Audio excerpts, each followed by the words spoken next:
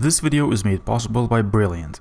In 2005, NASA did a study and it was estimated that the area covered by lawns in the United States of America is about 163,000 square kilometers. That's huge. For the perspective, this area is bigger than the whole country of Bangladesh, which has 165 million population and twice as big than the whole Ireland. Turf grass, which is the lawn on the American house yards, is the biggest irrigated plant in the US, more than corn, wheat, and fruit orchards combined.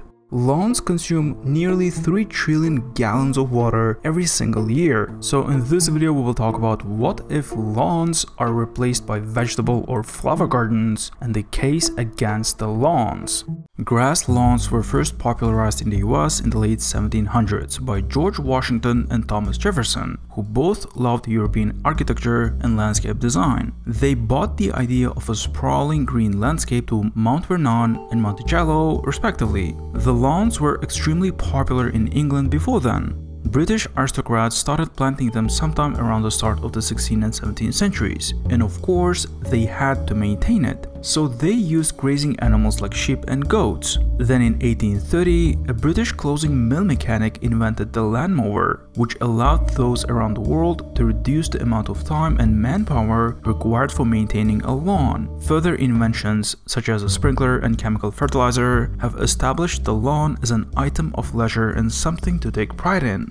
In 1906, US President Thomas Jefferson, who was also an avid horticulturist, was among the first to replicate European lawn styling in America at his estate. Other wealthy US landowners followed suit, but most yards stayed devoted to vegetable and herb gardens. At the time of the Great Depression, from 1929 till 1935, a lot of people planted gardens. Then again, in World War II, it was a matter of national pride to have a big garden, to grow vegetables, and being self-sustaining to support the war effort. After World War II, it was looked as a sign of hard times and a sign of being too poor to buy your food. In the 1950s and 1960s, American suburbs grew in population. Economy was booming, so did growing lawns. Today, there is a significant industry that exists around lawn care and management. From equipment to chemicals to seed, lawns require knowledge, time, and money. The state of a homeowner's lawn is important in relation to their status within the community and to the status of the community at large. Lawns connect neighbors and neighborhoods. They are viewed as an indicator of socio-economic character, which translates into property and resale values. Lawns are an indicative of success. They are a physical manifestation of the American dream of homeownership. To have a well-maintained lawn is a sign to others that you have the time and the money to support this attraction. It signifies that you care about your belonging and want others to see that you are like them. A properly maintained lawn tells others that you are a good neighbor, as realtors use this tactic to convince buyers that your potential house is in a good neighborhood. Many homeowner associations have regulations to the effect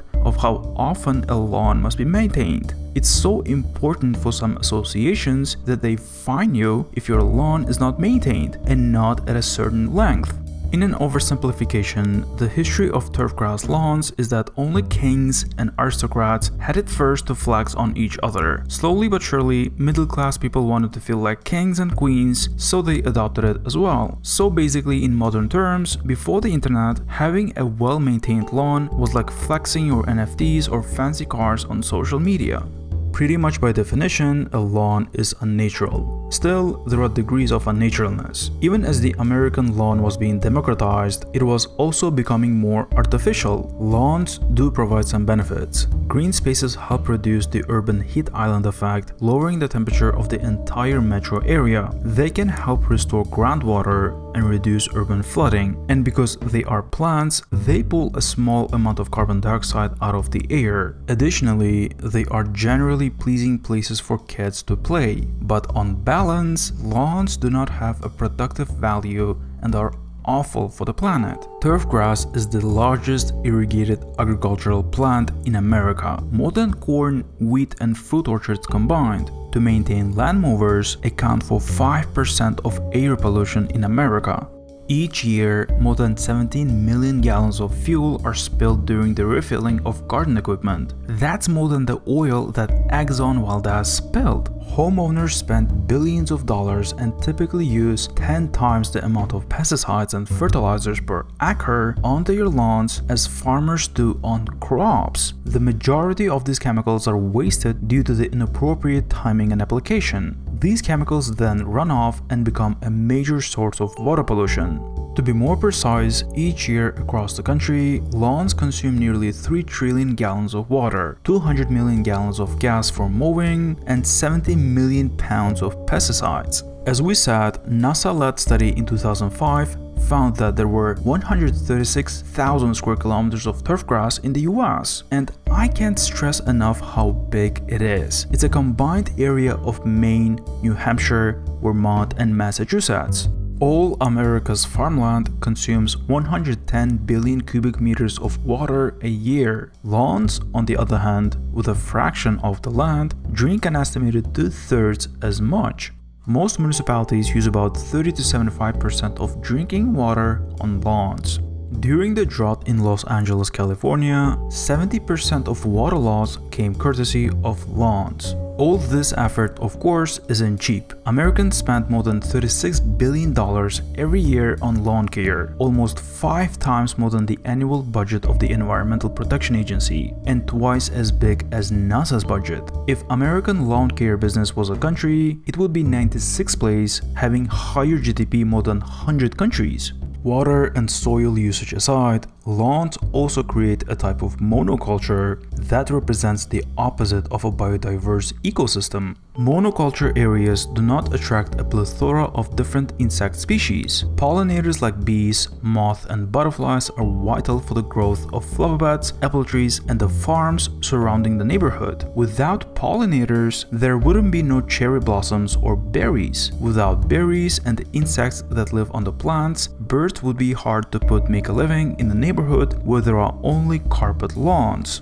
One of the most important cases against the lawns is how unbelievable amount of soil is used for the sake of social status and aesthetics. Arable soil that has been used as lawns in America is the same size as Florida and twice as big as Italy's total arable soil. It's even bigger than the arable land of huge countries like Iran, which supports its population of more than 80 million people. The most important case against lawns is honeybees and pollinators. Honeybees, wild and domestic, perform about 80% of all pollination worldwide. A single bee colony can pollinate 300 million flowers each day. Grains are primarily pollinated by the wind, but fruits, nuts, and vegetables are pollinated by bees. 70 out of top 100 human food crops, which supply about 90% of the world's nutrition, are pollinated by bees as well. Bees are dying worldwide, and there are lots of reasons like pesticides, drought, habitat destruction, air pollution, nutrition deficit, and more. Many of these causes are interrelated, but the bottom line is that humans are responsible for the two most prominent causes: pesticides and habitat loss. Lawns do contribute to the extermination of bees because of pesticides and the replacement of natural habitats. Fortunately, there are many alternatives to turf grass lawns. Since it's planted on arable soil, vegetable gardens and fruit trees are the best alternatives to useless green carpets. There are many edible plants that could serve a whole family and look nice. A bush of rosemary, a lemon tree, some peppers, saffron flowers. A lot of these plants don't need to be grown in large quantities as well. For example, rosemary is great, bees love it. But ideally, flowers and plants native to the specific area could replace lawns. They require less maintenance because of its natural climate. Native plants are important for the health and biodiversity of pollinators and thus the survival of entire ecological communities. The western US has been suffering from extreme drought for a couple of years now. The largest reservoirs have reached their lowest water levels in history. Under the Colorado River Basin, low reservoir levels have triggered the first shortage declaration in history, and the Colorado River is drying up. In Arizona, Nevada, and California, governments are actually paying homeowners to rip out their lawns and replace it with artificial turf or landscaping that doesn't need water. In California, the government is offering programs that pay to replace homeowners homeowners' lawns with native plants. And I personally propose that homeowners should replace with beautiful drought-resistant flowers like honeybee-friendly blanket flower and all other perennial flowers and plants that bees, hummingbirds, butterflies, and all other pollinators love. And arguably, it looks way better than green carpets.